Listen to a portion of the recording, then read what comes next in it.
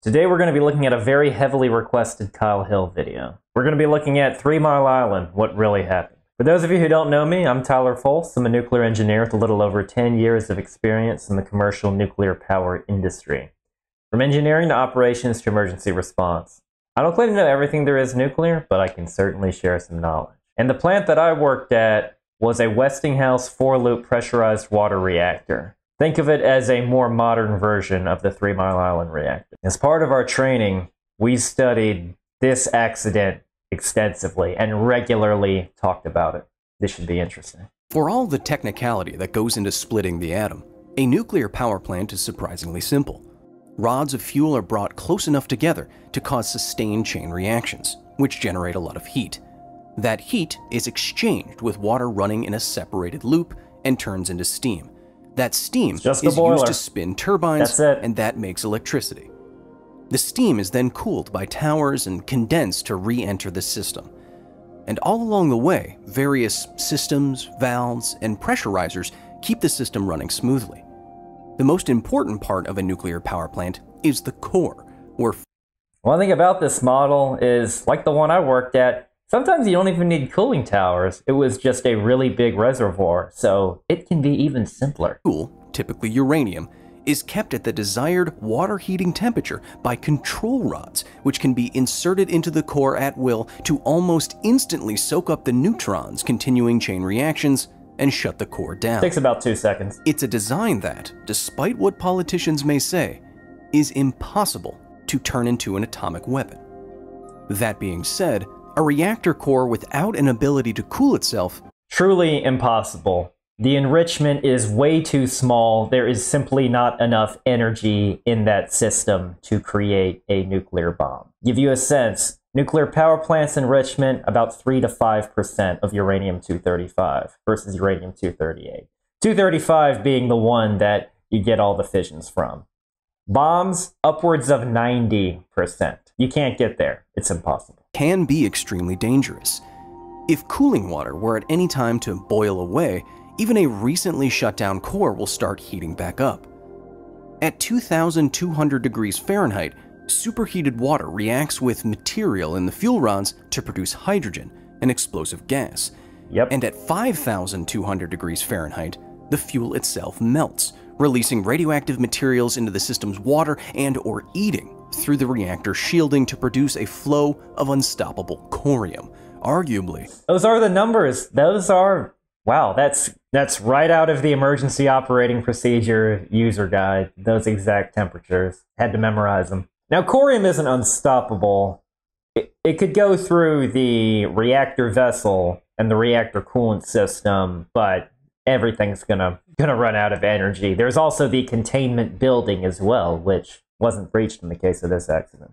The most dangerous substance on Earth.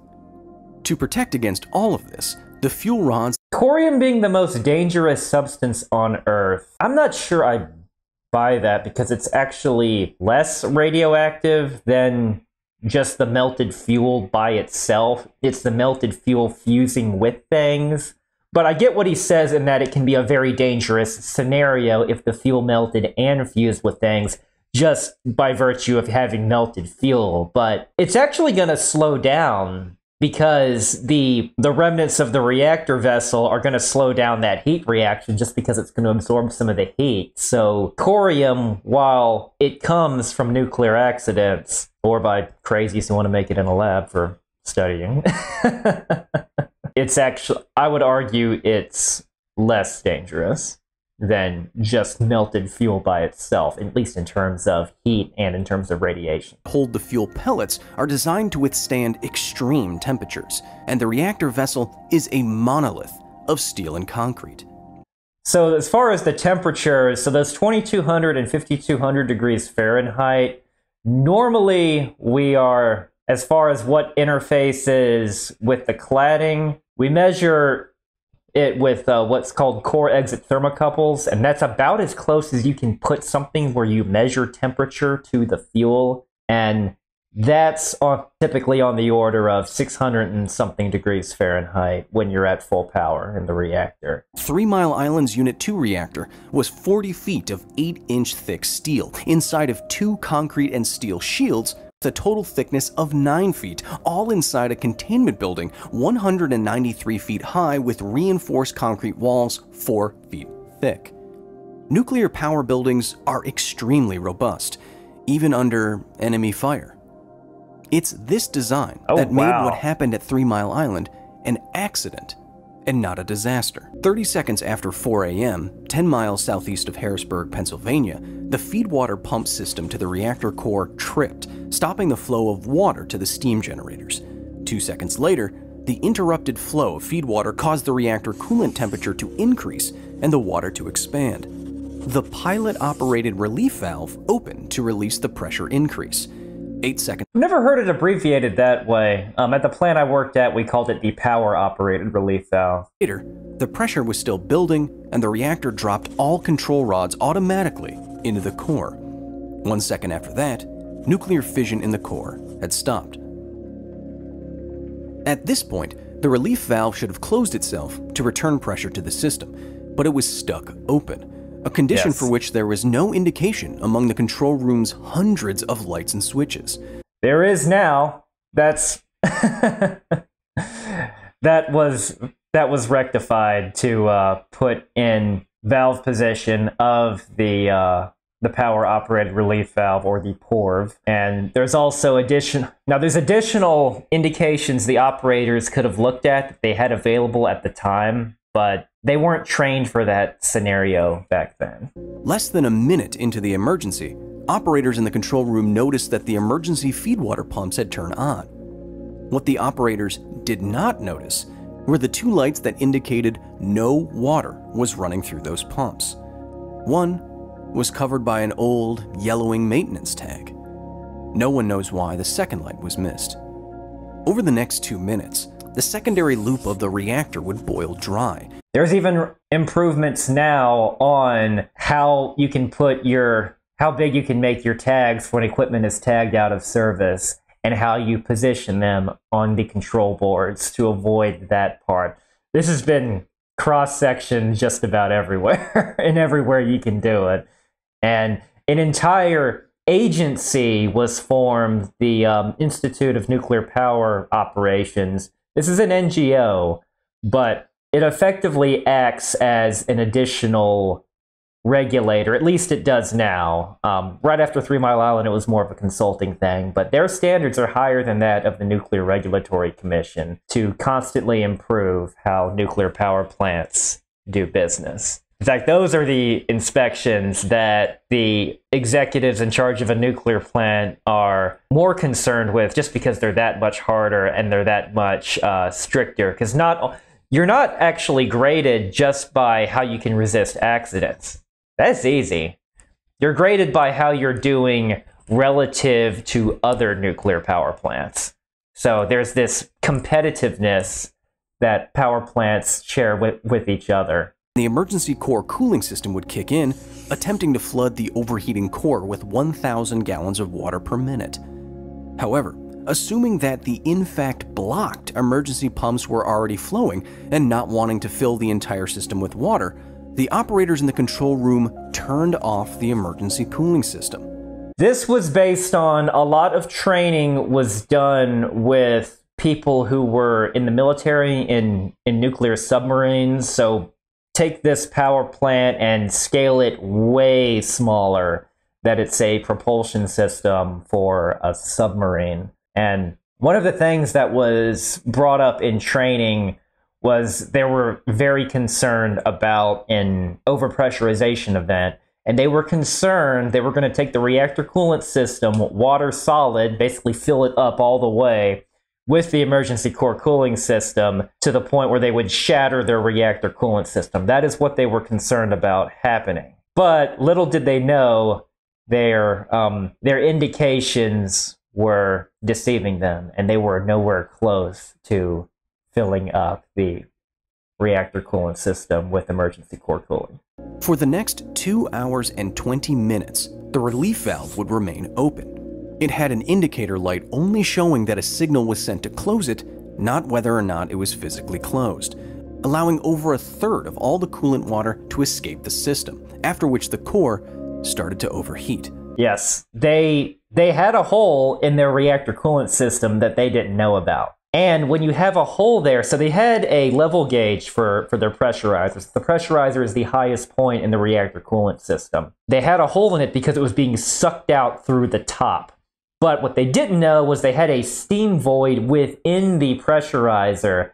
So their indicator says their pressurizer is almost full. So they're like, oh no, we got to turn off this emergency core cooling system. So you have basically vapor sandwiched between, you have vapor that's pushing water up to the top, so they think their level's full, but quite the opposite. Their core is losing water. An additional monitoring system was installed in all reactors after that, with heat sensors within the reactor vessel and within the pressurizer of all pressurized water reactors that could tell you whether or not there's water at each individual level as you move up both of those vessels. It was designed specifically to prevent this sort of accident from happening. Every graduating class through licensed operator training, the people that physically operate these nuclear reactors, and you get a license from the Nuclear Regulatory Commission.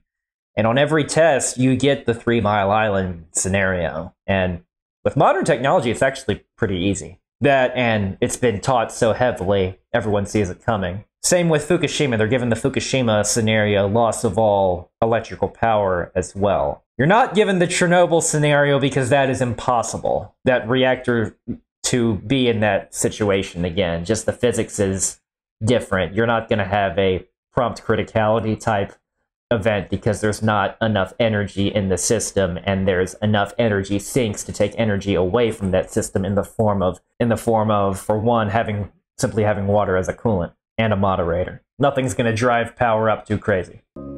Had this single valve closed, had anyone left the emergency cooling systems on, quote, the accident at 3 Mile Island would have remained little more than a minor inconvenience.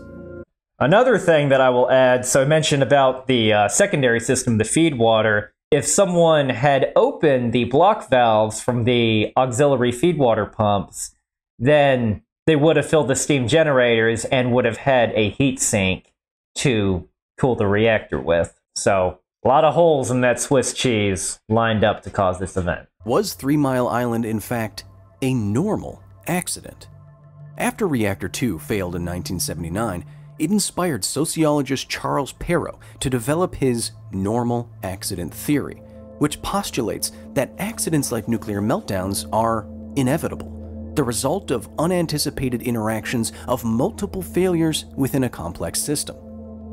Given the innumerable variations that might cause a failure in a highly complicated system, a single stuck valve, a pump out of maintenance, a plant manager not having his coffee that morning. No, the idea is to have redundant systems in place so no single point failure causes anything. The pour by itself did not cause the 3 Mile Island accident. It was the pour plus them terminating safety injection. By the way, safety injection with emergency core cooling system now has strict criteria on on conditions that must be met before you can terminate safety injection. And you don't terminate it all at once. You start turning off individual pumps and you monitor what happens. In addition to the feed water isolation valves, the tags sitting on the control room, it's all those things adding up. So there isn't one single thing that caused it. Yes, you had one root cause, but you had a bunch of contributing causes to it. Perrow argued that 3 Mile Island was normal in that it was unexpected, incomprehensible, uncontrollable, and unavoidable. None of those things, really. Unexpected might be the closest thing, because operator training back then wasn't what it is now. But incomprehensible, you can pretty easily comprehend what's happening to your reactor coolant system. They were just looking at the wrong indications. As far as uncontrollable, they would have kept their emergency core cooling system running, would have been quite controlled, and unavoidable, I already explained, so I don't agree with that. Normal accidents, then, were caused by the flap of a butterfly's wing, so to speak, by systems so complicated that even trivial or random events could lead to chaos. The I don't idea buy it. of a normal accident revolutionized the academic study of safety and risk. The pilot-operated relief valve, the single opening that ultimately led to a reactor meltdown, had failed 11 times before March 28, 1979. The company that made these reactors, Babcock & Wilcox, never told its customers. 18 months before the accident in Pennsylvania, a Babcock & Wilcox reactor in Ohio failed in exactly the same way as 3 Mile Island was about to do. And this is why INPO exists, because these sort of things, that's called operating experience is the term that is used by INPO. They would have shared it, and then they would have shared the knowledge, and then it would have went through operator training for everyone. It's not just, there's not just initial operating training and there you're done. There's requalification training. Happens every 6 weeks. You do drills in the scenario, and it often covers things that have happened at other sites that are very similar. So they would have done this scenario at 3 Mile Island. They would have, if this would have happened today, they would have, okay, this happened at Davis Bessie. They would have designed an entire lesson plan around that event, and then knowledge would be shared. They would ensure that this thing doesn't happen again, or at the very least, the operators would see it coming. Except operators there caught their mistake quickly. A senior engineer at Babcock & Wilcox. And even especially if they catch the mistake quickly, you're going to want to share it, because it's like there's some good knowledge there. So even there are positive operating experience events that share success stories of people catching things before they turned into anything significant. Wrote an internal memorandum that if the reactor there had been operating at full power, it was only operating at 7%, quote, "It is quite possible, perhaps probable, that core uncovery and possible fuel damage would have occurred," end quote. But again, Babcock & Wilcox issued no new instructions to customers. That's changed too. Anything associated with vendors that have anything to do with nuclear power, they go through these requirements too. It's a federal requirement now. This memorandum, which, quote, "fell between the cracks," was written just 13 months before 3 Mile Island had a meltdown. Then there was TMI's control room, which investigators found had key indicator lights on the backs of panels, switches out of calibration, and tags covering warning panels, and never fewer than 52 alarms blinking at all times. Now, if you have any alarm blinking, there is a compensatory and maintenance plan associated with everything for operating at power. And for equipment that's out of service, there's logbooks and compensatory actions that are taken in place to ensure it's properly taken care of. You hardly see any alarms in the control room when you're at 100% power. Shutdown is a different story, but that's because you're doing a lot of offline maintenance. This same risk doesn't exist when the reactor is offline. There's different types of risks of things that can happen to you while you're offline, but this particular loss of coolant accident isn't one of them. Over 100 alarms would sound when the reactor started to fail in Pennsylvania, and it was impossible to sort the critical ones from the usual. Yep. Finally, the valves that would fail at 3 Mile were in disrepair. Reportedly, boron stalactites more than a foot long hung from these valves, and stalagmites were building up from the floor. What happened? So, the boron, that's from boric acid, another form of reactivity control like the control rods. It's basically liquid control rods. However, if you have little tiny leaks from any system that interfaces with the reactor coolant system, it can form these boron boogers, as plant operators call them. And there is an entire program now called the Boric Acid Corrosion Program, with engineering oversight and maintenance crews that are designed to go after this particular type of corrosion. At 3 Mile Island may have been a kind of normal accident, as Charles Perrow would later define it, but it was not unexpected.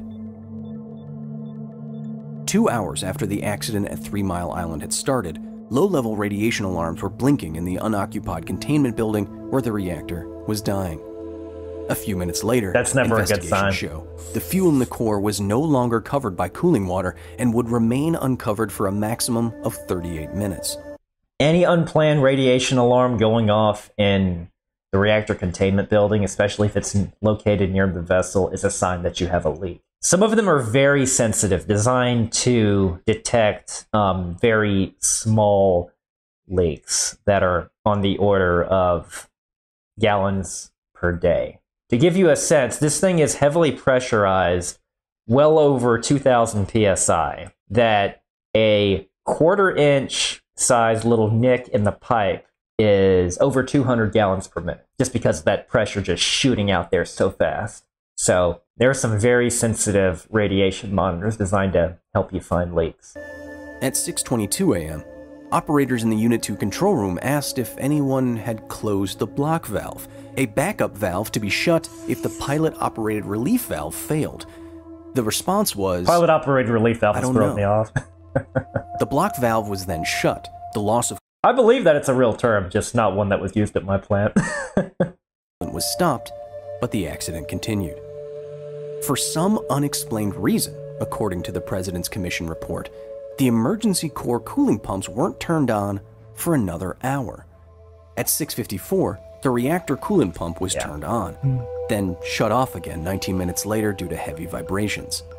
Calculations would eventually show that with 8 feet of the 12-foot tall core uncovered, temperatures inside would reach at least 4,000 degrees Fahrenheit, causing major damage to the fuel rods, fuel, and the reactor structure as it partially melted down.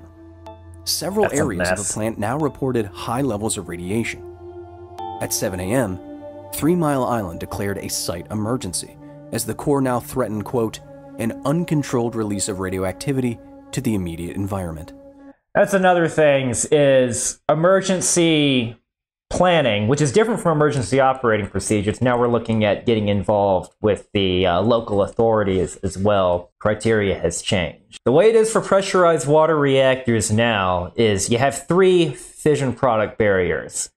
There's the reactor containment building, there's the reactor coolant system, and then there's the little cladding that goes around the fuel itself. So one of the ways that events are classified is due to how many of these barriers are intact, how many are lost, and then how many that's a potential loss, which is we don't know because we kind of can't tell, but based on these other indications indicate that we may have lost this one. So there's classifications and more escalation criteria that could have been done before you've got to a site area emergency. So additional help and additional emergency response resources, engineers, technicians, maintenance crews, operations staff could have been brought in even after hours to address this. That wasn't quite as well coordinated back then. Shortly after 3 Mile Island officially declared an emergency, rising radiation readings caused emergency workers to evacuate the on-site auxiliary building. Minutes later, a radiation detector at the top of the containment building read 8 rems per hour. But because the detector was shielded by lead, that figure was actually 100 times higher, and closer to 800 rems per hour, a dose that would exceed the maximum yearly dose limit for civilians in less than half a second. Yeah, that's another thing. They didn't have nearly as many radiation monitors, and you have them at, like, you have your low, medium, and high range monitors, and calculations go into it. So, because you're going to want them shielded just so you don't fry electronics, but it's supposed to do a calculation to say what the dose really is if this is what you're reading behind a bunch of lead. At the same time, plant operators finally turned on the emergency core cooling system, flooding the reactor with 1,000 gallons of water per minute. That is very small amount of flow. Granted, the reactor I worked at was bigger, but you can easily get it to 10 times that now. But they mistakenly shut it off 18 minutes later. At 7:24 a.m., 3 Mile Island declared a general emergency, a, quote, incident that has the potential for serious radiological consequences to the health and safety of the general public. That's the highest level of classification. During his deposition, Engineer William Dornsife would remember what he said at that moment. Quote, "I said to myself, this is the biggie." The traffic reporter at Harrisburg's WKBO radio station was using a CB radio to scan for police chatter. At 8 a.m., he heard something good. Police and firefighters were mobilizing near Middletown, the closest area to the nuclear power plant. WKBO's news director called the plant shortly thereafter, but he accidentally got his call routed directly to the control room and to one of the operators scrambling to bring the core back under control. Quote, "I can't talk right now. We've got a problem," a man said. The man then denied there being any fire engines headed towards the plant and told the news director to call the local utility company.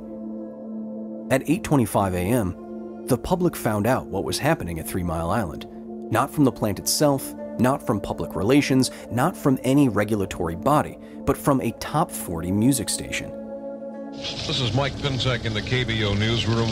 Met Air This is Company so crazy. officials had to shut down their 3 Mile Island nuclear power station unit number 2 this morning after an accident occurred within the plant's turbine system. So began a media frenzy that made the 3 Mile Island accident one of the most reported stories of the decade. I'm surprised they at least referenced that it was within the turbine system, not if they would have just said accident, they would immediately jump to, oh, there's something wrong with the core, it's going to destroy us all. Nowadays, there is one person whose job is it to speak to the press. That is one person's designated emergency response job. What didn't help was the China Syndrome came out within a couple of weeks of the event, and they had got so many things wrong in that movie. Like that nuclear fuel would melt all the way through Earth and emerge to China. China's not even the opposite side of anywhere in the US. And do I even really need to say that nuclear fuel can't cut through the Earth's core? What has to be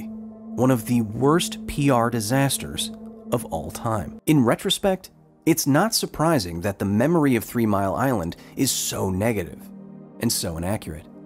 While reactor operators were still trying to soothe the dying core manufacturer Babcock & Wilcox made the conscious decision not to comment on the incident, even when company officials believed misinformation was being made available to the public, according to the President's Commission.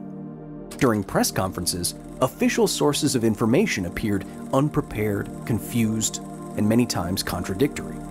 The Nuclear Regulatory Commission, now in contact with 3 Mile, didn't provide enough technical experts for interview, and so local and national reporters had extreme difficulty in interpreting the specifics of the event, the probability of a true disaster, and the releases of radiation and their possible health effects. What happens now is there is someone in the control room whose sole job is to be on the phone with the NRC and to provide them updates on the accident, how it's progressing, what is being done to mitigate it, and how they are protecting the health and safety of the public. That shouldn't happen again, but that position did not exist back then. In turn, a distorted and confusing picture was presented to the public. The power plant began discharging slightly radioactive cooling water that had been accumulating in their tanks, now close to overflowing, but without notifying any downstream communities or the press. The water was harmless. The lack of transparency was not. People saying the same things about the Fukushima liquid waste discharge, even though it was treated water. Friday morning would prove the most consequential for 3 Mile Island's legacy.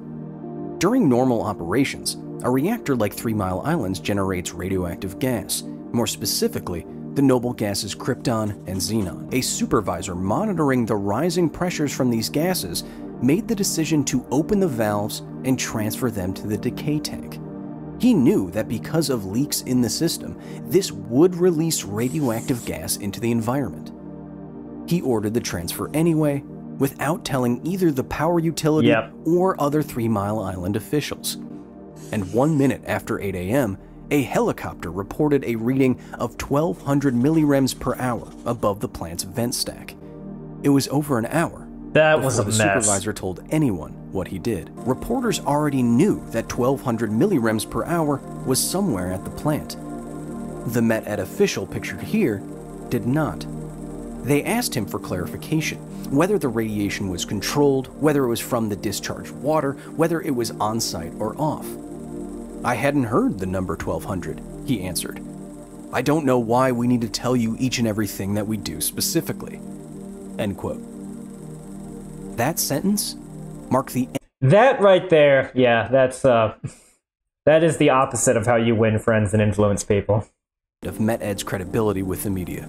Yeah. An advisory went out from the governor's office shortly thereafter, something that was, arguably, the most impactful thing that happened during the accident. All pregnant women and preschool children were encouraged to leave the area within a 5-mile radius of the power plant until further notice. This is what's baffling. Now, this is part of what happens in a general emergency. That's when the protective action recommendations are issued by the nuclear plant, but to the local authorities to say, and that's when they say, they usually look at a map to see which way the wind's blowing, to see which areas are affected, and which zones. These are all pre-planned zones by the city or the county or whoever the local authority is, that these zones say, hey, winds blowing this way, evacuate zones 1 through 3, shelter in place zones 4 through 5, and whichever it may be. So, yes, this right here is potentially the most dangerous aspect of the emergency response, because you're telling people to evacuate from the scary thing that they don't know what it is, being a nuclear power plant. And this is where you can end up with some fatalities just based on people panicking and dying in car accidents. We've seen that with hurricane evacuations. So anytime you issue an evacuation order, you may end up killing someone. So evacuation isn't always the conservative action. It's something you have to weigh very carefully. President Jimmy Carter would arrive to see 3 Mile Island in 2 days.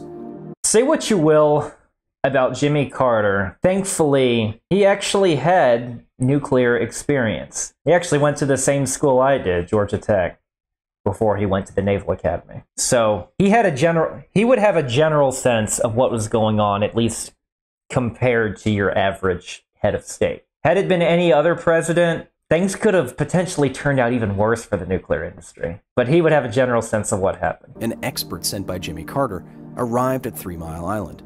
He soon learned that a bubble of approximately 1,000 cubic feet of gases had built up inside the reactor core. Superheated steam was reacting with the zirconium cladding of the uranium fuel rods and producing hydrogen, a potentially explosive gas. Unable to see inside the reactor vessel or even enter its building, scientists from all over the country, from all sides of the problem, started calculating. Hydrogen is explosive, but only in the presence of oxygen and some energetic ignition source. So the real question was whether or not there was also enough oxygen in the core to spontaneously combust with the hydrogen, a potential catastrophe if it ruptured the vessel and exposed fuel to the open air. Thankfully, the 3 Mile Island reactor was rated to withstand the pressure of such a blast, but public relations was not. That is probably 3 Mile Island in a nutshell. The reactor vessel, the containment building could withstand it, the public could not. Beautifully said. Throughout the day, calculations flew back and forth between scientists. There was enough oxygen, then there wasn't. There were 5 days before there was enough gas in the These are all shots in the dark. Less than 2. No definitive answer, no sigh of relief or brace for impact. Nowadays, there's containment building hydrogen monitoring systems that are put in place, as well as hydrogen recombiners that recombine it with the oxygen to turn it back into water. There are even some systems, not at the plant I worked at, that are glorified spark plugs, because how do you prevent a big hydrogen explosion from happening? Set off some small ones that aren't going to break anything. First noticed to the public that some NRC officials feared the bubble might explode spontaneously. The night the public learned about the bubble and the uncertainty it pulsed with, all hell once again broke loose. Pressurized water reactors like those at 3 Mile normally operated with free hydrogen molecules in the system.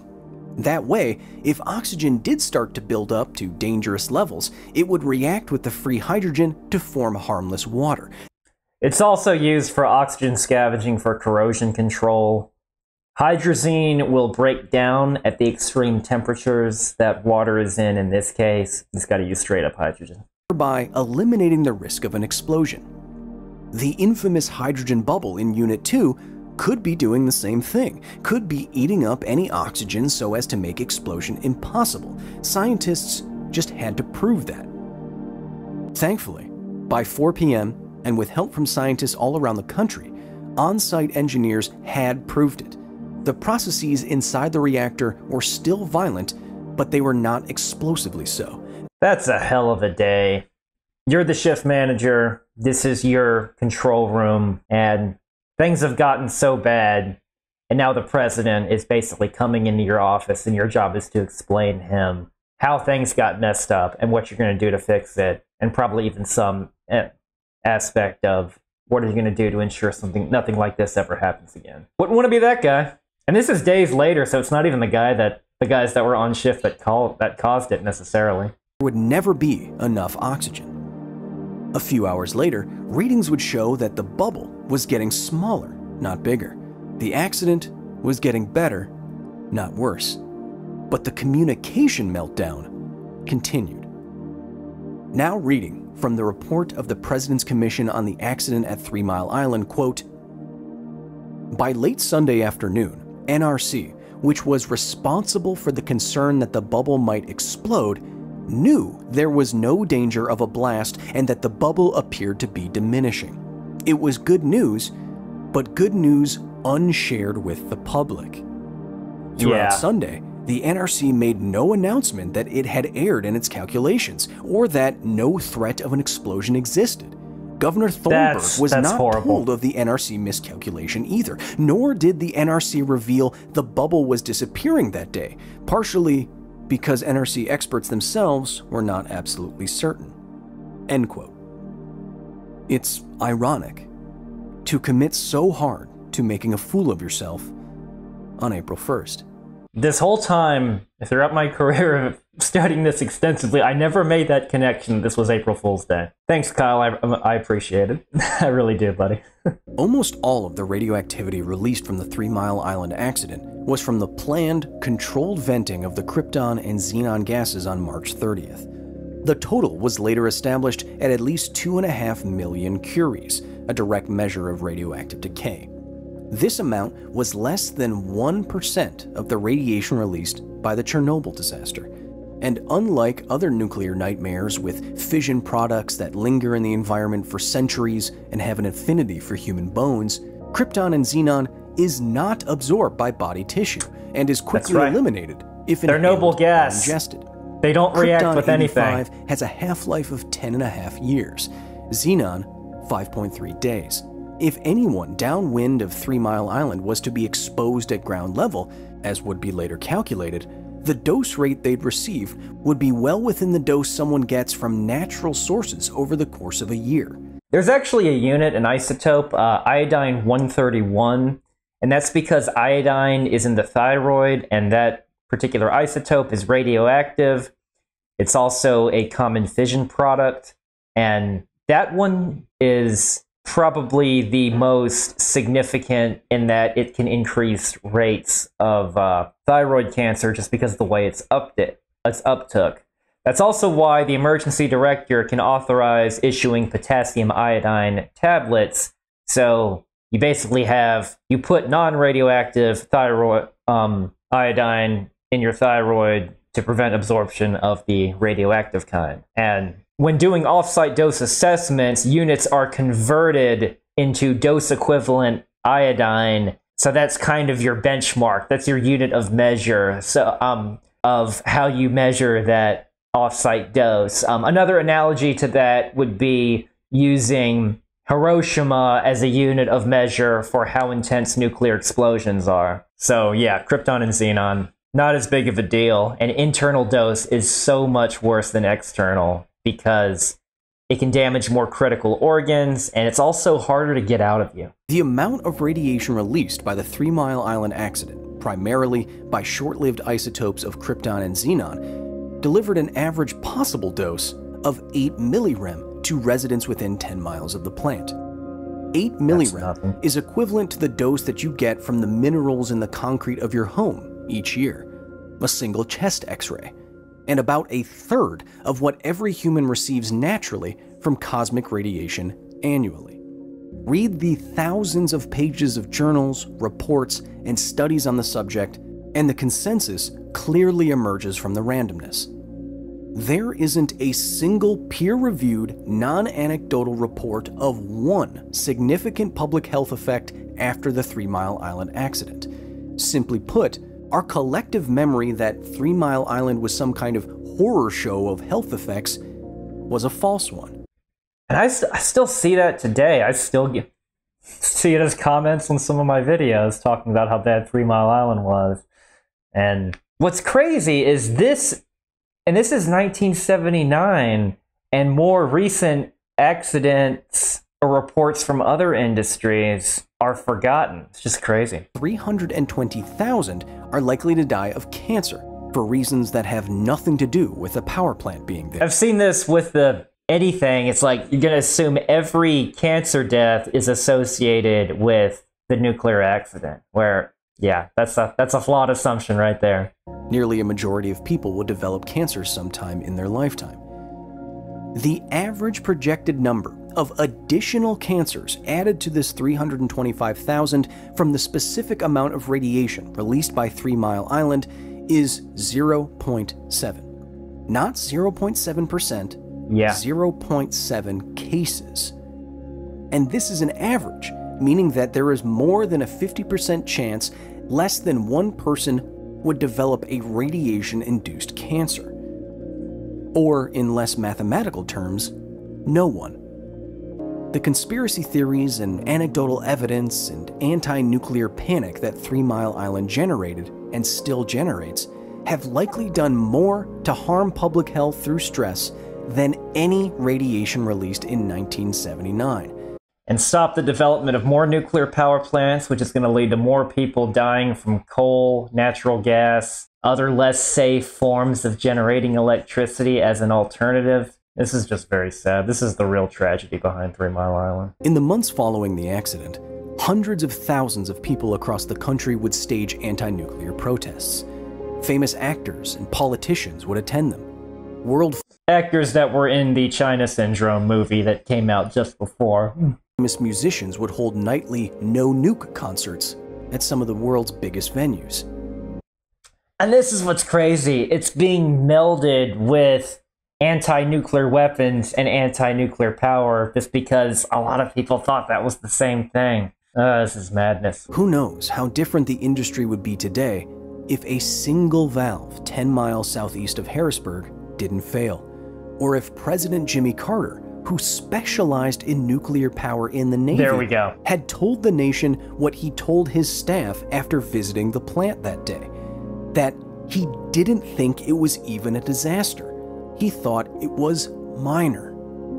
He reportedly refused to tell the public this at the time for fear of offending anti-nuclear Democrats. This was extremely well done. Probably one of the best 3 Mile Island documentaries I've ever seen, and I've seen a lot. I like how much it delved into the PR part of it, because that part I haven't really studied as much. It was more of the technical side of things. The fact that half this video have talked about that, I thought was wonderful. Kyle Hill did an amazing job with this. I don't think it's irreversible, though, in terms of public opinion of nuclear. I think people just need to be educated on how the stuff works, how safe it is relative to other forms of energy, how it plays a key role in driving human progress. That's certainly one of the reasons why I even have a YouTube channel, is to help educate. This was very well done. I still have hope. I have hope for us. Thank you very much for watching. I'll see you next time.